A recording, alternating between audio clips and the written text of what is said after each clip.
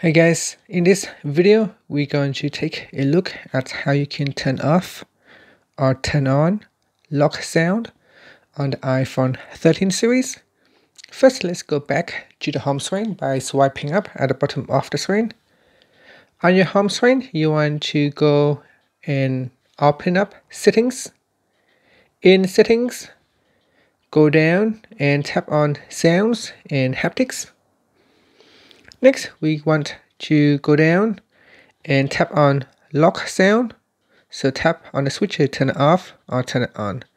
And this is what it sounds like when it is on. When you press on the side button and you lock the phone, it makes sure that kind of like a small click sound. You can hear it again. And if you want to turn it off, you can tap on that switch, and when you press on the side button, it will not make that click locking sound. And that's it. Thank you for watching this video. Please subscribe to my channel for more videos.